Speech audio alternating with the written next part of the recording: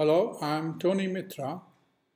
I have come to the conclusion that GMO is a battle that was designed for the agro corporations to win, while glyphosate and other biocides is a battle that the people can win.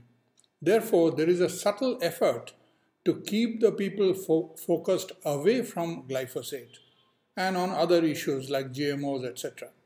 Further, my disappointment with various NGOs and talking heads is that they seem to be working even harder than the biotech corporations to keep the public focus on the wrong battle, for example, screaming at Monsanto, and will actively downplay any effort to refocus on political corruption as the root cause or to fight glyphosate directly instead of GMOs.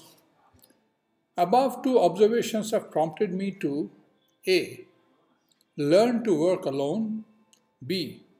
Attempt to start grassroots movement instead of waiting for talking heads to wake up. C. Focus on politicians and try to hold their feet to the fire. And D.